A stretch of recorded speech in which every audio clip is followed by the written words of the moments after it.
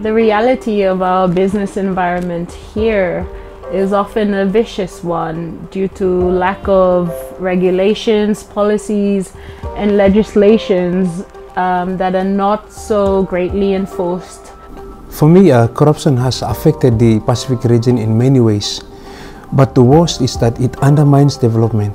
And when development is undermined, it affects young people to fully participate and be prosperous as agents of change to provide solution to the many problems that we have in our society, including corruption.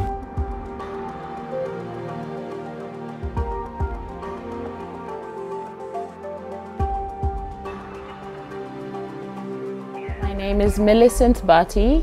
I am a social entrepreneur and I am also the chair of the Young Entrepreneurs Council of Solomon Islands. COVID-19 has affected many businesses in substantial ways. It's already quite hard for young entrepreneurs to compete in markets. And with COVID-19, we're finding that we're constantly having to diversify in order to survive. My name is Manakako. I work within the Office of the Prime Minister as a anti-corruption secretariat.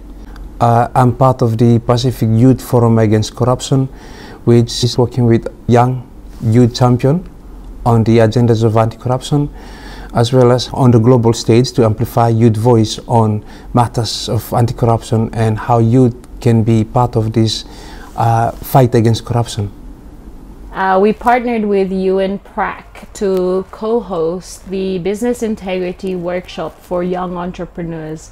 Not only have they been informed of the unethical practices that surround them, but they've also been equipped with tools and measures that they can actually apply when circumstances arise, and therefore make the best decisions and act with integrity.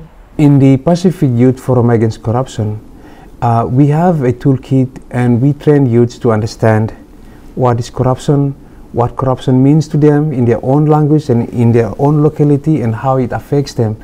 It helps them to understand why it is important for them to be part of this fight. In 2018, the government has passed the anti-corruption bill together with the whistleblower protection bill. And I see these two legislative tools as very fundamental for the fight against corruption. As a child, I used to go out fishing with my father every day, and those moments are very important for me growing up. And during this fishing trip, I learned how important it was for me to respect the sea and the environment to which we live.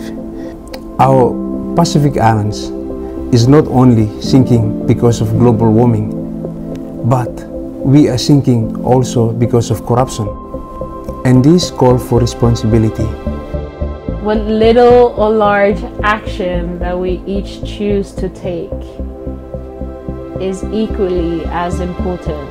So I actually want to acknowledge all the youth advocates and activists of the Solomon Islands to inspire the next generation to acquire this attitude that if not me, then who? If me no moi, who am I doing? The moment is here. We need to take ownership of this and be part of the solution.